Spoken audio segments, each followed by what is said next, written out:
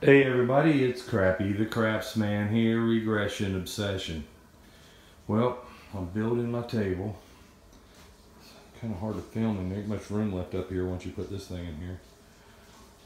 But you could, up here, the deal I have, my room is 12 foot that way, but only 10 foot this way.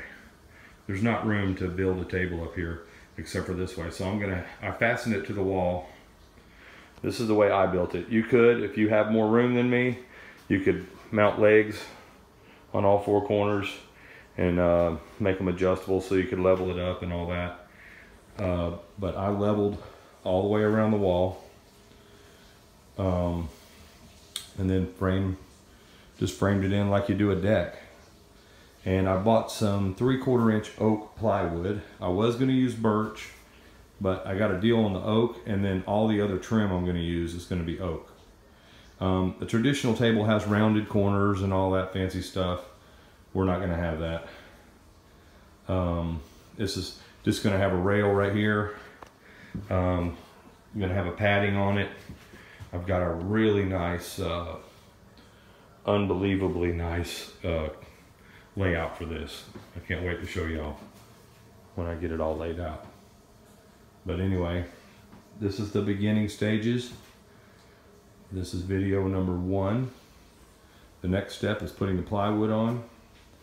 I'll get that done, and then I'll come back to you. Putting the plywood on is very easy. I'm just going to lay it on there and screw it down.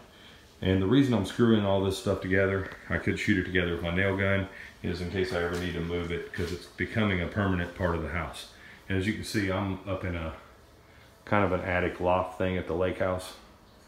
So I'm kind of limited for room, but I think I'm doing pretty good here to get me a 12-foot table. I mean, I'm going to be able to come all the way down here. It's a pretty long shot, all the way to the end of that. And I got me some new padding. I'm going to try this out. I was going to use this, but here's what I got. It is a kind of a foamy vinyl type material. I'm anxious to try it and see what it does. I'm going to do that before I put the rails are actually going to set on top of the. Sorry about my crappy video in here. Crappy has some crappy video in. But we'll get more into the padding later.